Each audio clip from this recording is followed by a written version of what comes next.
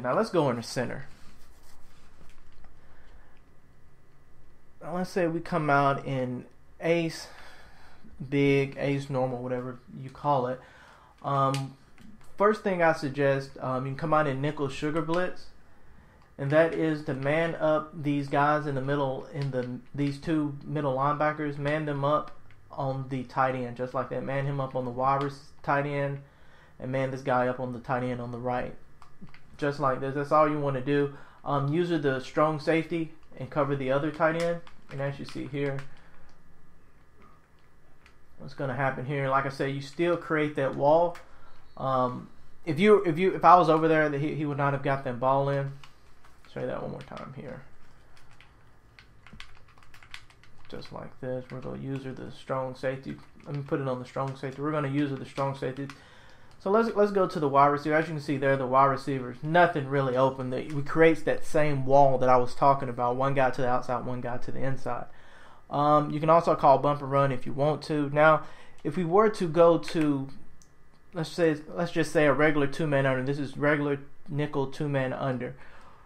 You can contain it by dropping your defensive lineman in yellow zones or deep blue zones. It depends on how fast they are throwing that tight end streak. If they're throwing a quick one, you want to put them in yellow zones, just like this. So let's say they're throwing it like within 5 to 10 yards of the pass. You want to put them in yellow zones, and it would defend it the same way. He dropped the ball because, hold on 1 second, because you got both tight. Let me show you instant replay of why that happened, why that guy had it to the inside. You got both of your ends. You got this end and the guy covering him to the outside, so he's going to have inside position right off the bat. So what you want to do is slide your line to the right if you come out in nickel. As you see there, that's not happening. If he tries to throw there, we create that shell over there. If they're throwing it deep, if they're letting it develop deep, put your defensive end in deep blue zones, just like this. If you're in nickel, make sure you slide to the right. And just like that, it would defend it a whole lot. As you can see there, there's no one really open for the ball. Those tight end streaks are locked the hell up. Just like that. Just like that. And you're probably thinking, well, I'll just go to the outside, go to a little curl route or something like that. You still got your safeties. You can put your safeties on flat routes to take away these outside curl routes or out routes. So as you can see there, I mean, there's no safety help, but the linebackers and the defensive linemen do a great job. And you can do whatever you want to. Like I said, with these safeties, you can put them in flat coverage to take away these outside curl routes or out routes. Okay, and the last option that I want to show you guys for today will be out of the ace close.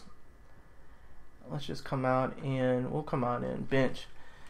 And let's just come out in nickel 3-3-5 LB dogs. What you want to simply do is to put all your linebackers in yellow zones. You do that by hitting on the D-pad, right on the D-pad and up on the right stick. This puts all your linebackers in deep blue zones. Call bump and run as well. You don't really have to, but this particular play, because they're running those corner routes, you want to call bump and run. As you see here, you're not getting any of those streaks in there. As you see there, it's picked off. All those yellow zones, it's going to be very difficult to get that ball in there. And this is for ace close and panther heavy. As you see there, I mean, both of these guys, are covered deep. This corner route's covered. This guy gets open because he does not bump. You may need to adjust him just a little bit, but as you see there, I mean, that guy's got open. But we're looking at the streak routes, and the streak routes were locked up. So another episode done, guys. Be sure to check out my next episode coming soon.